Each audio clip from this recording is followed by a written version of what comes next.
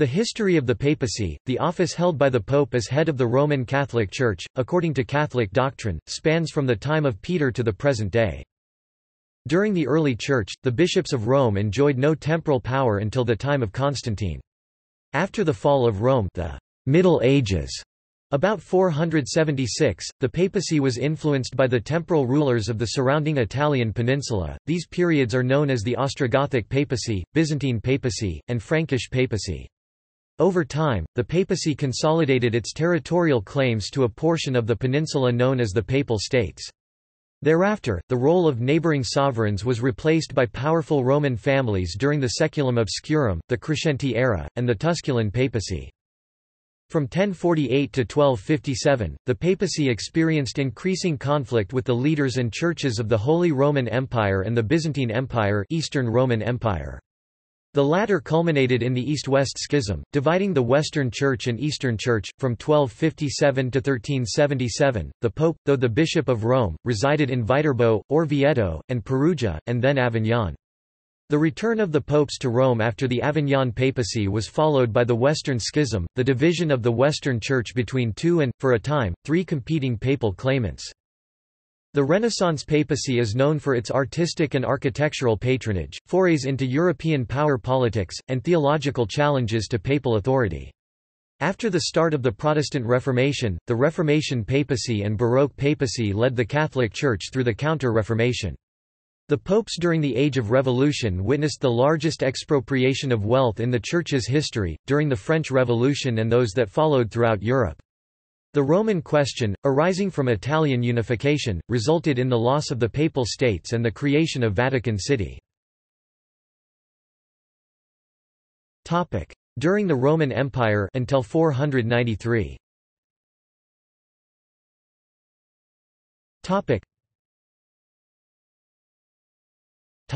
Early Christianity. Catholics recognize the Pope as the successor to Saint Peter, whom Jesus designated as the rock upon which the Church was to be built. Although Peter never bore the title of Pope, Papus, Catholics recognize him as the first bishop of Rome. Official declarations of the Church speak of the popes as holding within the College of the Bishops a position analogous to that held by Peter within the College of the Apostles, namely Prince of the Apostles, of which the College of the Bishops, a distinct entity, is viewed by some to be the successor. Many deny that Peter and those claimed to be his immediate successors had universally recognized supreme authority over all the early churches, citing instead that the Bishop of Rome was, and is, first among equals, as stated by the Patriarch of the Orthodox Church in the 2nd century AD and again in the 21st century. However, what that form should take is a matter of debate and contention, to this very day, between the Catholic and Orthodox churches, which were one church for at least the first 7 ecumenical councils until the formal split over papal primacy. Many of the bishops of Rome in the first 3 centuries of the Christian era are obscure figures. Several suffered martyrdom along with members of their flock in periods of persecution. Most of them engaged in intense theological arguments with other bishops. From Constantine 312 to 493.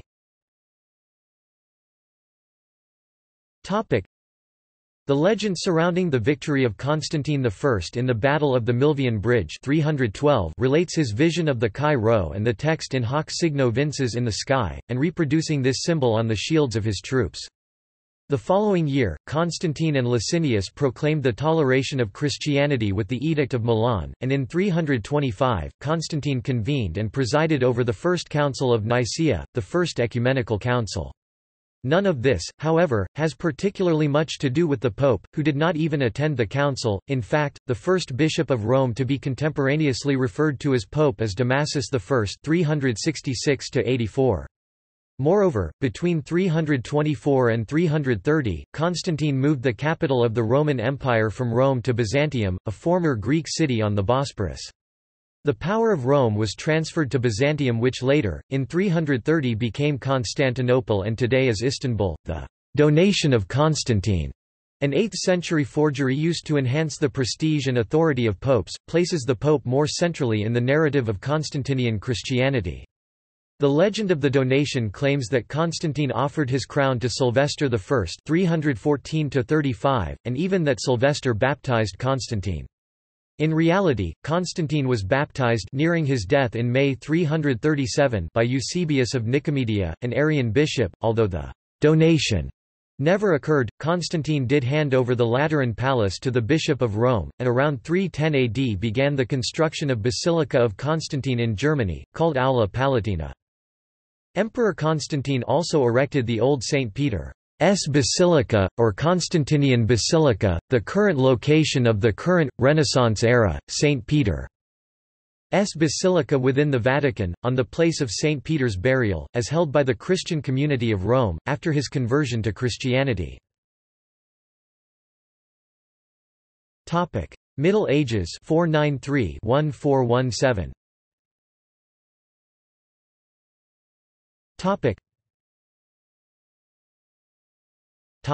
Ostrogothic papacy 493–537.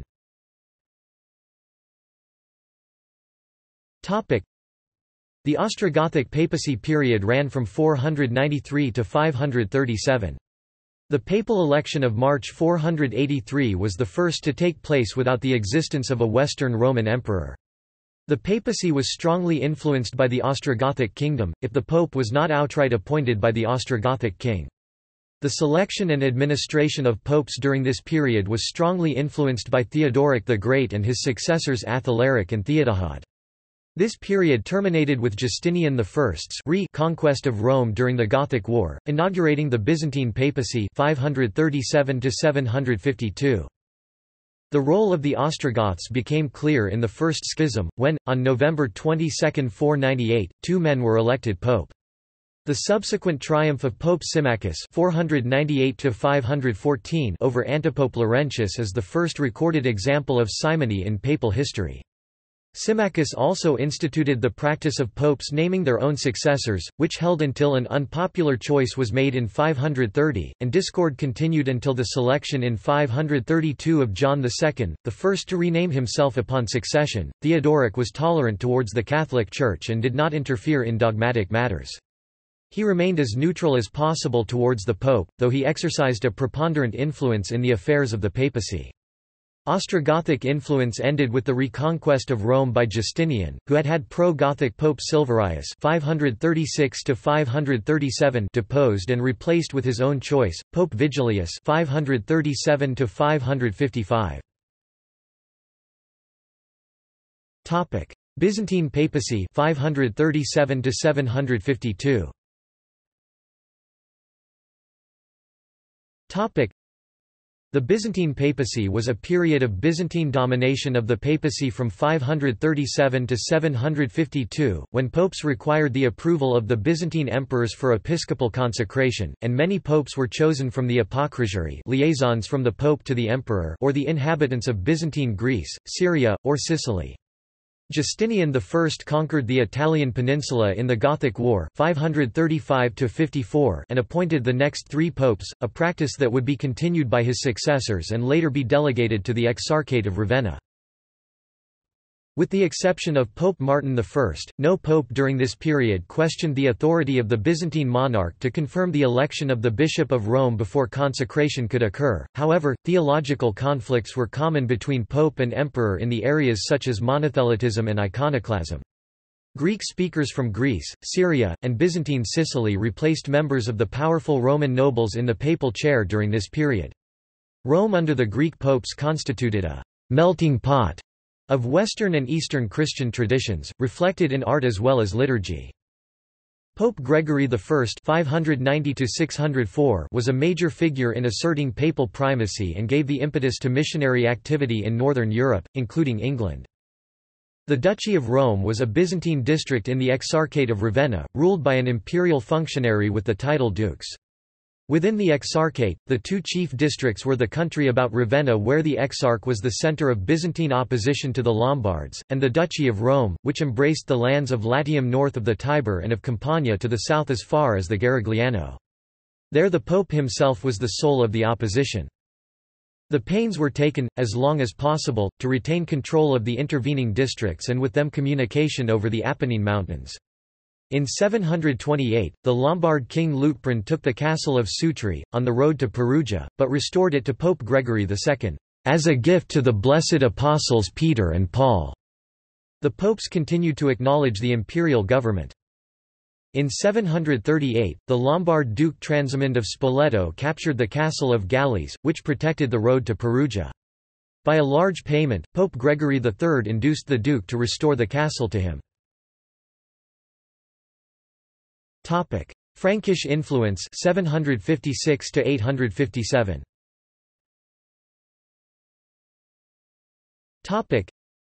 In 751, Aistulf took Ravenna and threatened Rome.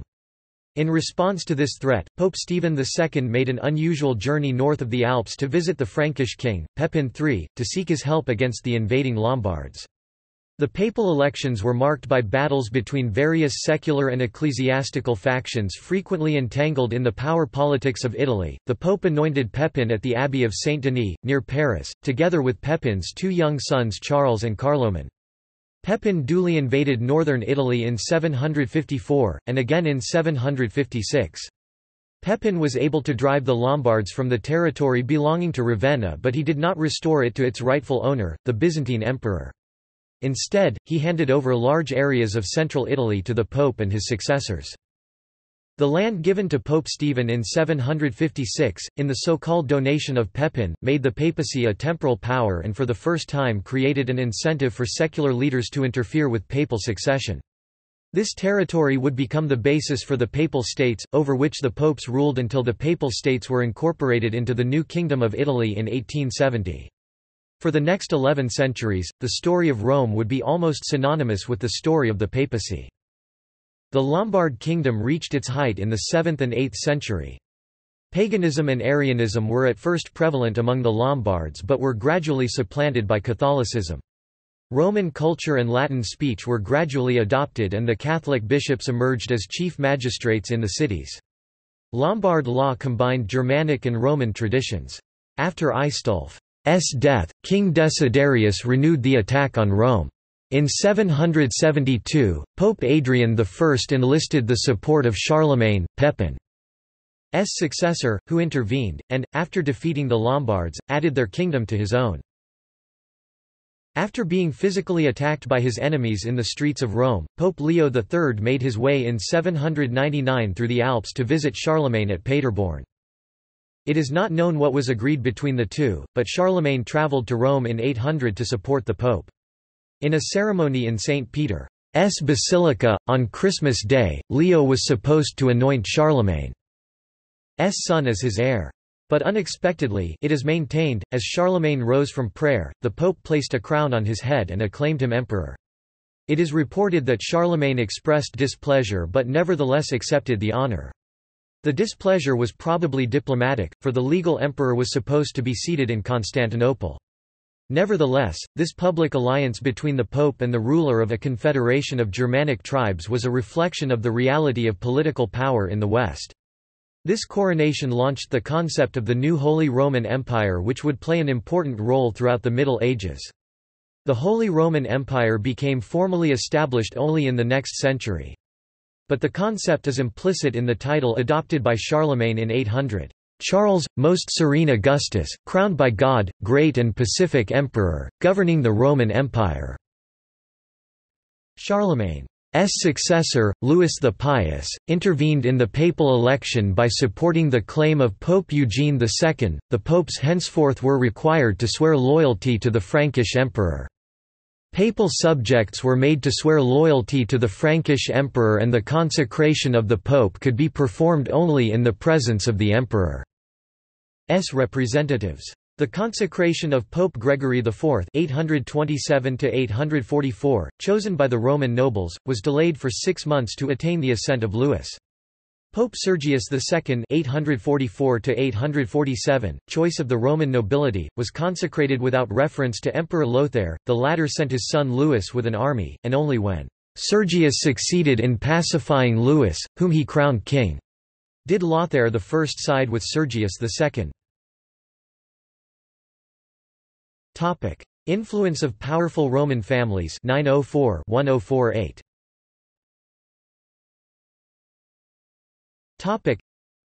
The period beginning with the installation of Pope Sergius III in 904 and lasting for 60 years until the death of Pope John XII in 964 is sometimes referred to as Saeculum Obscurum or the Dark Age. Historian Will Durant refers to the period from 867 to 1049 as the nadir of the papacy. During this period, the popes were controlled by a powerful and corrupt aristocratic family, the Theophylacti, and their relatives. Conflicts with the Emperor and East 1048 to 1257.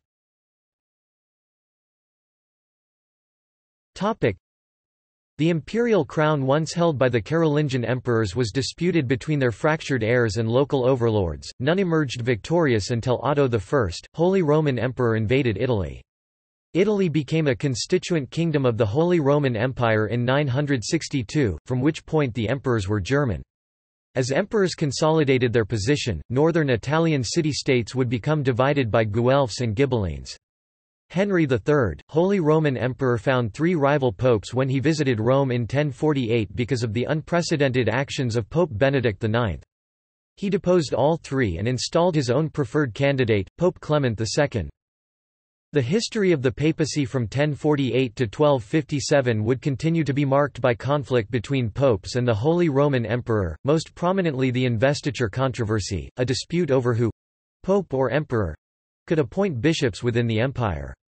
Henry IV's walk to Canossa in 1077 to meet Pope Gregory VII (1073–85), although not dispositive within the context of the larger dispute, has become legendary. Although the emperor renounced any right to lay investiture in the Concordat of Worms 1122, the issue would flare up again. Long-standing divisions between East and West also came to a head in the East-West Schism and the Crusades.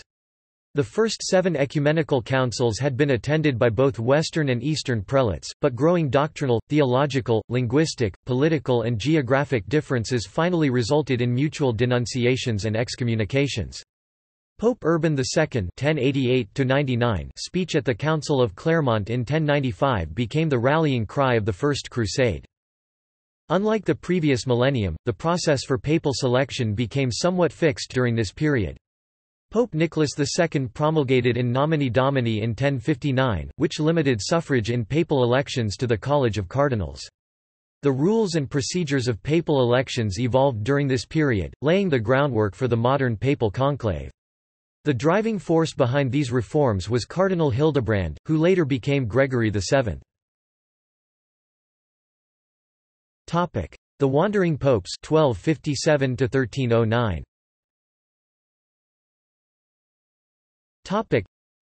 The Pope is the Bishop of Rome, but nowhere is it written that he has to stay there. In fact, only 200 years prior, cardinals would have been required to reside in Rome.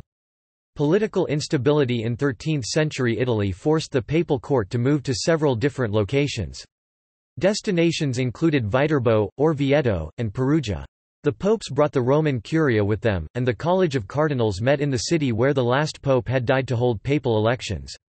Host cities enjoyed a boost to their prestige and certain economic advantages, but the municipal authorities risked being subsumed into the administration of the papal states if they allowed the pope to overstay his welcome.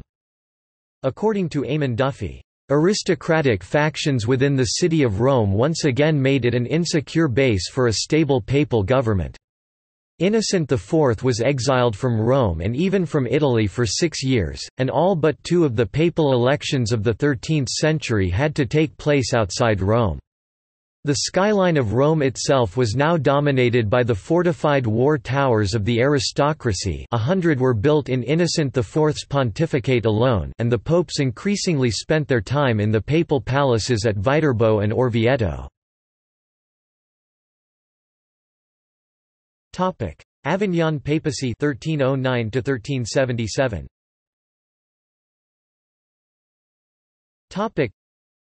During this period, 7 popes, all French, resided in Avignon starting in 1309, Pope Clement V (1305–14), Pope John XXII (1316–34), Pope Benedict XII (1334–42), Pope Clement VI (1342–52), Pope Innocent VI (1352–62), Pope Urban V (1362–70), Pope Gregory XI (1370–78).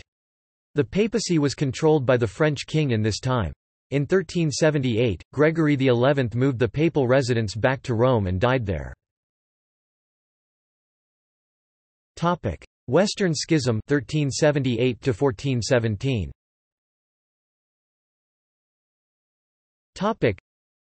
After 70 years in France, the papal curia was naturally French in its ways and, to a large extent, in its staff. Back in Rome, some degree of tension between French and Italian factions was inevitable. This tension was brought to a head by the death of the French Pope Gregory XI within a year of his return to Rome. The Roman crowd, said to be in threatening mood, demanded a Roman pope or at least an Italian one. In 1378, the conclave elected an Italian from Naples, Pope Urban VI. His intransigence in office soon alienated the French cardinals. And the behavior of the Roman crowd enabled them to declare, in retrospect, that his election was invalid, voted under duress. The French cardinals withdrew to a conclave of their own, where they elected one of their number, Robert of Geneva. He took the name Clement VII. By 1379, he was back in the Palace of Popes in Avignon, while Urban VI remained in Rome. This was the beginning of the period of difficulty from 1378 to 1417, which Catholic scholars refer to as the Western Schism, or the Great Controversy of the Antipopes, also called the Second Great Schism by some secular and Protestant historians, when parties within the Catholic Church were divided in their allegiances among the various claimants to the office of pope. The Council of Constance, in 1417, finally resolved the controversy. For nearly 40 years the Church had 2 papal curias and 2 sets of cardinals, each electing a new pope for Rome or Avignon when death created a vacancy.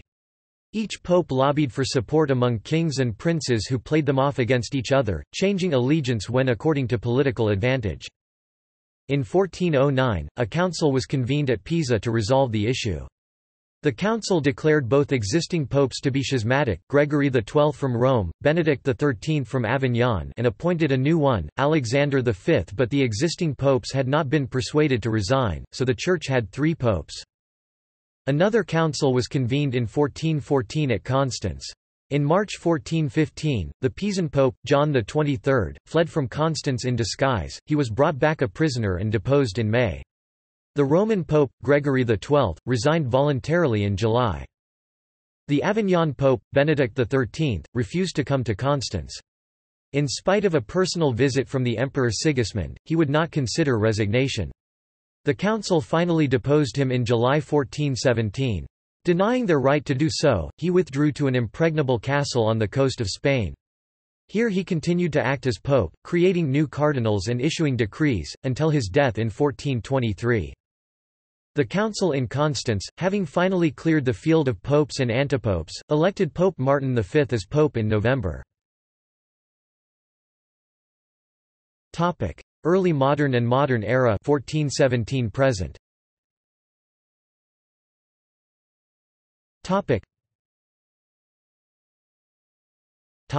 Renaissance papacy 1417 to 1534.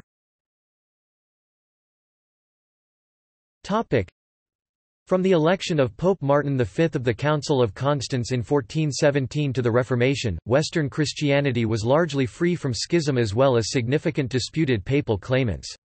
Martin V returned the papacy to Rome in 1420. Although there were important divisions over the direction of the religion, these were resolved through the then settled procedures of the papal conclave. Unlike their European peers, popes were not hereditary monarchs, so they could only promote their family interests through nepotism. The word nepotism originally referred specifically to the practice of creating cardinal nephews, when it appeared in the English language about 1669. According to Duffy, "The inevitable outcome of all of this was a creation of a wealthy cardinalatial class, with strong dynastic connections."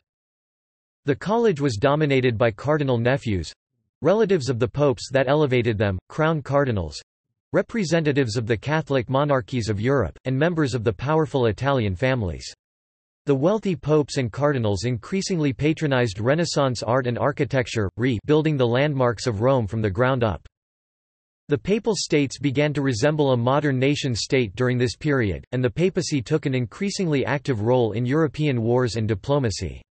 Pope Julius II became known as the Warrior Pope for his use of bloodshed to increase the territory and property of the papacy. The popes of this period used the papal military not only to enrich themselves and their families, but also to enforce and expand upon the long-standing territorial and property claims of the papacy as an institution.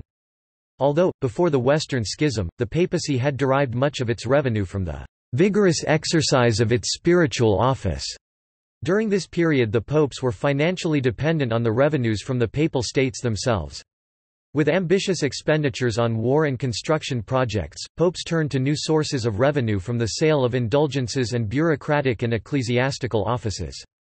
Pope Clement VII's diplomatic and military campaigns resulted in the sack of Rome in 1527. Popes were more frequently called upon to arbitrate disputes between competing colonial powers than to resolve complicated theological disputes. Columbus's discovery in 1492 upset the unstable relations between the kingdoms of Portugal and Castile, whose jockeying for possession of colonial territories along the African coast had for many years been regulated by the papal bulls of 1455, 1456, and 1479. Alexander VI responded with 3 bulls, dated May 3 and 4, which were highly favorable to Castile. The Third Inter Caetera 1493 awarded Spain the sole right to colonize most of the New World. According to Eamon Duffy, the Renaissance papacy invokes images of a Hollywood spectacular, all decadence and drag. Contemporaries viewed Renaissance Rome as we now view Nixon's Washington, a city of expense account whores and political graft, where everything and everyone had a price, where nothing and nobody could be trusted. The popes themselves seemed to set the tone. For example, Leo X was said to have remarked, "Let us enjoy the papacy, since God has given it to us." Several of these popes took mistresses and fathered children and engaged in intrigue or even murder. Alexander VI had 4 acknowledged children, Cesare Borgia, Lucrezia Borgia, Joffre Borgia, and Giovanni Borgia before he became pope. Reformation and Counter-Reformation 1517 to 1580.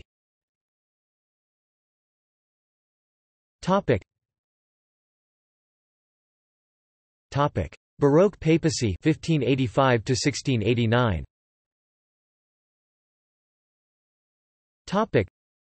The pontificate of Pope Sixtus V (1585 to 1590) opened up the final stage of the Catholic Reformation, characteristic of the Baroque age of the early 17th century, shifting away from compelling to attracting. His reign focused on rebuilding Rome as a great European capital and Baroque city, a visual symbol for the Catholic Church. During the Age of Revolution 1775 to 1848.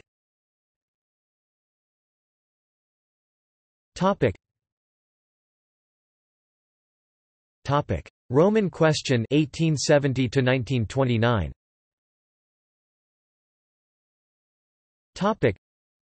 The provisional capital of Italy had been Florence since 1865. After defeating the papal forces in 1870, the Italian government moved to the banks of the Tiber a year later. Victor Emmanuel installed himself in the Quirinal Palace. Rome became once again, for the first time in 13 centuries, the capital city of a united Italy. Rome was unusual among capital cities only in that it contained the power of the Pope and a small parcel of land, Vatican City, beyond national control. This anomaly was not formally resolved until the Lateran Pacts of 1929. The last 8 years of his long pontificate, the longest in church history, Pope Pius IX spent as prisoner of the Vatican. Catholics were forbidden to vote or being voted in national elections. However, they were permitted to participate in local elections, where they achieved successes. Pius himself was active, during those years, by creating new diocesan seats and appointing bishops to numerous dioceses, which had been unoccupied for years.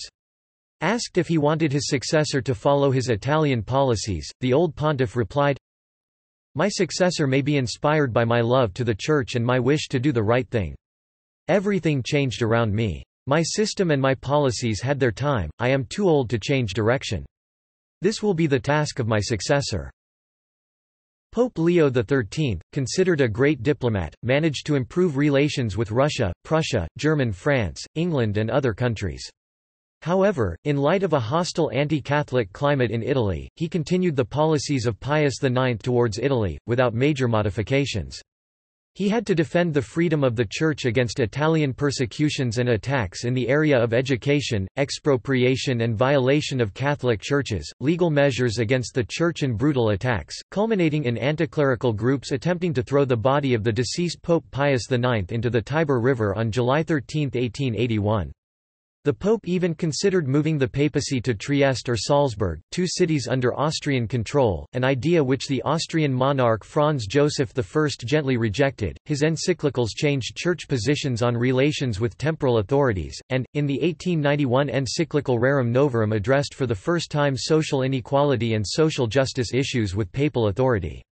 He was greatly influenced by Wilhelm Emanuel von Ketteler, a German bishop who openly propagated siding with the suffering working classes since Leo XIII. Papal teachings expand on the right and obligation of workers and the limitations of private property. Pope Pius XI Quadragesimo Anno, the social teachings of Pope Pius XII on a huge range of social issues, John XXIII Mater et Magistra in 1961, Pope Paul VI, the encyclical Populorum Progressio on world development issues, and Pope John Paul II, Centesimus Annus, commemorating the 100th anniversary of Rerum Novarum of Pope Leo XIII. The eclipse of papal temporal power during the 19th century was accompanied by a recovery of papal prestige. The monarchist reaction in the wake of the French Revolution and the later emergence of constitutional governments served alike, though in different ways, to sponsor that development. The reinstated monarchs of Catholic Europe saw in the papacy a conservative ally rather than a jurisdictional rival. Later, when the institution of constitutional governments broke the ties binding the clergy to the policies of royal regimes, Catholics were freed to respond to the renewed spiritual authority of the Pope. The popes of the 19th and 20th centuries exercised their spiritual authority with increasing vigor and in every aspect of religious life. By the crucial pontificate of Pope Pius IX (1846–1878), for example, papal control over worldwide Catholic missionary activity was firmly established for the first time in history. Topic: From the creation of Vatican City, 1929. Topic: The pontificate of Pope Pius XI was marked by great diplomatic activity and the issuance of many important papers, often in the form of encyclicals. In diplomatic affairs, Pius was aided at first by Pietro Gasparri and after 1930 by Eugenio Pacelli, who succeeded him as Pope Pius XII. Cardinal Gasparri's masterpiece was the Lateran Treaty 1929, negotiated for the Vatican by Francesco Pacelli. Nevertheless, the fascist government and the Pope were in open disagreement over the restriction of youth activities. This culminated in a strong papal letter, Non abbiamo Bassano, 1931, arguing the impossibility of being at once a fascist and a Catholic. Relations between Mussolini and the Holy See were cool ever after. Negotiations for the settlement of the Roman question began in 1926 between the Government of Italy and the Holy See, and in 1929 they culminated in the agreements of the Three Lateran Pacts, signed for King Victor Emmanuel III of Italy by Prime Minister Benito Mussolini and for Pope Pius XI by Cardinal Secretary of State Pietro Gasparri in the Lateran Palace, hence the name by which they are known. The Lateran Treaty included a political treaty, which created the State of the Vatican City and guaranteed full and independent sovereignty to the Holy See. The Pope was pledged to perpetual neutrality in international relations and to abstention from mediation in a controversy unless specifically requested by all parties. The Concordat established Catholicism as the religion of Italy. And the financial agreement was accepted as settlement of all the claims of the Holy See against Italy arising from the loss of temporal power in 1870. A national concordat with Germany was one of Pacelli's main objectives as Secretary of State. As nuncio during the 1920s, he had made unsuccessful attempts to obtain German agreement for such a treaty, and between 1930 and 1933 he attempted to initiate negotiations with representatives of successive German governments, but the opposition of Protestant and socialist parties, the instability of national governments and the care of the individual states to guard their autonomy thwarted this aim. In particular, the questions of denominational schools and pastoral work in the armed forces prevented any agreement on the national level. Despite talks in the winter of 1932, Adolf Hitler was appointed Chancellor on 30 January 1933 and sought to gain international respectability and to remove internal opposition by representatives of the Church and the Catholic Centre Party. He sent his vice-chancellor Franz von Papen, a Catholic nobleman and former member of the Centre Party, to Rome to offer negotiations about a Reichskonkordat. On behalf of Cardinal Pacelli, his longtime associate prelate Ludwig Kaas, the outgoing chairman of the Centre Party, negotiated first drafts of the terms with Papen. The Concordat was finally signed, by Pacelli for the Vatican and von Papen for Germany, on 20 July and ratified on September 10, 1933. Between 1933 and 1939, Pacelli issued 55 protests of violations of the Reichskonkordat. Most notably, early in 1937, Pacelli asked several German cardinals, including Cardinal Michael von Faulhaber, to help him write a protest of Nazi violations of the Reichskonkordat. This was to become Pius XI's encyclical Mit brennender Sorge. The encyclical, condemning the view that exalts race, or the people, or the state, or a particular form of state, above their standard value and divinizes them to an idolatrous level, was written in German instead of Latin and read in German churches on Palm Sunday 1937. World War II 1939–1945. When Germany invaded Poland on September 1, 1939, the Vatican declared neutrality to avoid being drawn into the conflict and also to avoid occupation by the Italian military. In 1944, the German army occupied Rome. Adolf Hitler proclaimed that he would respect Vatican neutrality. However, several incidents, such as giving aid to downed Allied airmen, nearly caused Nazi Germany to invade the Vatican. Rome was liberated by the Allies after several months of occupation. The church policies after World War II of Pope Pius XII focused on material aid to war-torn Europe with its 15 million displaced persons and refugees, an internal internationalization of the Roman Catholic Church, and the development of its worldwide diplomatic relations. His encyclical Evangelii Praecones increased the local decision-making of Catholic missions, many of which became independent dioceses. Pius XII demanded recognition of local cultures as fully equal to European culture. He internationalized the College of Cardinals by eliminating the Italian majority and appointed cardinals from Asia, South America and Australia. In Western Africa, Southern Africa, British Eastern Africa, Finland, Burma and French Africa, Pope Pius established independent dioceses in 1955. While after years of rebuilding the Church thrived in the West and most of the developing world, it faced most serious persecutions in the East. 60 million Catholics came under Soviet-dominated regimes in 1945, with tens of thousands of priests and religious killed, and millions deported into Soviet and Chinese gulags. The communist regimes in Albania, Bulgaria, Romania and China practically eradicated the Roman Catholic Church in their countries. From Vatican II 1962 present. The continuing strength of the forces within the Church favoring theological innovation and energetic reform became unmistakably evident at the Second Vatican Council, convened by Pope John XXIII (1958–1963), and found expression especially in its decrees on ecumenism, religious liberty, the liturgy, and the nature of the Church. The ambivalence of some of those decrees, however, and the disciplinary turmoil and doctrinal dissension following the ending of the Council, brought about new challenges to papal authority. On October 11, 1962, Pope John XXIII opened the Second Ecumenical Vatican Council.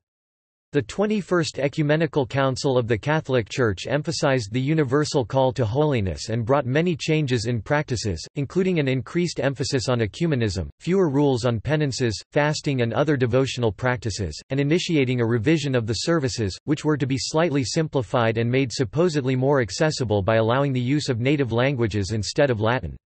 Opposition to changes inspired by the Council gave rise to the movement of traditionalist Catholics who disagree with changing the old forms of worship.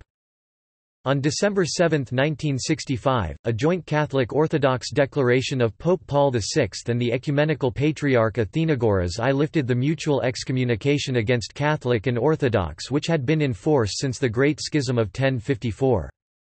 The bishops agreed that the Pope exercises supreme authority over the Church, but defined collegiality, meaning that all bishops share in this authority. Local bishops have equal authority as successors of the apostles and as members of a larger organization, the Church founded by Jesus Christ and entrusted to the apostles. The Pope serves as a symbol of unity and has additional authority to ensure the continuation of that unity. During the Second Vatican Council, Catholic bishops drew back a bit from statements which might anger Christians of other faiths. Cardinal Augustin B., the president of the Christian Unity Secretariat, had always the full support of Pope Paul VI in his attempts to ensure that the council language is friendly and open to the sensitivities of Protestant and Orthodox churches, whom he had invited to all sessions at the request of Pope John XXIII. B also was strongly involved in the passage of Nostra Aetate, which regulates relation of the Church with the Jewish faith and members of other religions. The establishment of national conferences of bishops tended to erode papal authority to some degree, and Pope Paul VI's encyclical Humanae Vitae 1968, reaffirming the prohibition of artificial birth control, was met with both evasion and defiance in the USA and Western Europe but warmly welcomed in South America, Eastern and Southern Europe. Pope Paul VI 1963 to 1978, however, continued the ecumenical efforts of Pope John XXIII in his contacts with Protestant and Orthodox churches. He also continued John XXIII's attempts to make discreet moves in the direction of pragmatic accommodation with the communist regimes of Eastern Europe, a policy that were possible in the eras of Khrushchev and Brezhnev. Paul VI also reorganized the Curia and spoke strongly for peace and social justice. Pope Paul VI faced criticism throughout his papacy from both traditionalists and liberals for steering a middle course during Vatican II and in the course of the implementation of its reforms thereafter. His passion for peace during the Vietnam War was not understood by all. The urgent task of overcoming world poverty and start real development resulted partly in benign neglect of papal teachings by the influential and the rich. On basic church teachings, this pope was unwavering. On the 10th anniversary of Humanae Vitae, he strongly reconfirmed his teachings. In his style and methodology, he was a disciple of Pius XII, whom he deeply revered. He suffered under the attacks of his predecessor for his alleged silences, knowing from personal association with the late pope the real concerns and compassion of Pius XII. Pope Paul is not credited to have had the encyclopedic culture of Pius XII, nor his phenomenal memory, his amazing gift for languages, his brilliant style in writing, nor did he have the charisma and outpouring love, sense of humor and human warmth of John XXIII. He took on himself the unfinished reform work of these two popes, bringing them diligently with great humility and common sense and without much fanfare to conclusion. In doing so, Paul VI saw himself following in the footsteps of the Apostle Paul, torn to several directions as St. Paul, who always said, "I am attracted to two sides at once, because the cross always divides." He became the first pope to visit all 5 continents. Paul VI systematically continued and completed the efforts of his predecessors, to turn the Eurocentric Church into a church for the whole world, by integrating the bishops from all continents in its government and in the synods which he convened. His August 6, 1967 motu proprio pro comperto sane opened the Roman Curia to the bishops of the world. Until then, only cardinals could be leading members of the Curia, and inner joy seems to have been a characteristic of Paul VI. His confessor, the Jesuit Paolo Dezza, arrived at the Vatican every Friday evening at 7 p.m., to hear confession of Paul VI. The only words he ever spoke about his long service to Paul VI during his pontificate were, that this pope is a man of great joy. After the death of Pope Paul VI, Dezza was more outspoken, saying that, "If Paul VI was not a saint, when he was elected pope, he became one during his pontificate." I was able to witness not only with what energy and dedication he toiled for Christ and the Church but also and above all, how much he suffered for Christ and the Church. I always admired not only his deep inner resignation but also his constant abandonment to divine providence." It is this character trait, which led to the opening of the process of beatification and canonization for Paul VI. With the accession of Pope John Paul II after the mysterious death of Pope John Paul I, who only survived as pope for 33 days, the Church had, for the first time since Pope Adrian VI in the 16th century, a non-Italian pope. John Paul II has been credited with helping to bring down communism in Eastern Europe by sparking what amounted to a peaceful revolution in his Polish homeland. Lech Walesa, one of the several founders of the Solidarity Worker movement that ultimately toppled communism, credited John Paul with giving Poles the courage to rise up. The last Soviet premier Mikhail Gorbachev acknowledged publicly the role of John Paul II in the fall of communism. The Pope himself stated after the fall of communism that the claim to build a world without God has been shown to be an illusion. Prague, April 21, 1990. But this world without God exists in capitalism too. Therefore, as did his predecessors, John Paul repeated the content of Christianity, its religious and moral message, its defense of the human person, and warned against the dangers of capitalism. Unfortunately, not everything the West proposes as a theoretical vision or as a concrete lifestyle reflects gospel values. The long pontificate of John Paul is credited with recreating a sense of stability and even identity to the Catholic Church after years of questioning and searching. His teaching was firm and unwavering on issues which seemed to be in doubt under his predecessor, including the ordination of women, liberation theology and priestly celibacy. He virtually stopped the liberal laicization of problem priests policy of Pope Paul VI, which inadvertently may have contributed to problems in the USA. His authoritative style was reminiscent of Pope Pius XII, whose teaching he repeated in his own words, such as the identity of the Catholic Church with the body of Christ and his condemnations of capitalism, viruses, secularism, indifferentism, hedonistic consumerism, practical materialism, and also formal atheism. As always after a long pontificate, a new page was opened in the history of the Church with the election of a new pope. Pope Benedict XVI was elected in 2005. In his inaugural homily, the new pontiff explained his view of a relation with Christ. On February 11, 2013, Pope Benedict XVI announced that he would tender his resignation on February 28, 2013, less than 3 weeks later. On March 13, 2013, Pope Francis, the first Jesuit pope and the first pope from the Americas, was elected to the papacy. See also List of popes Index of Vatican City related articles Notes References Collins, Roger 2009.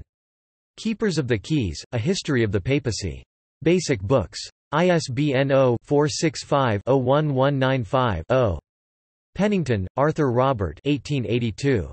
Epochs of the Papacy, From Its Rise to the Death of Pope Pius IX, in 1878.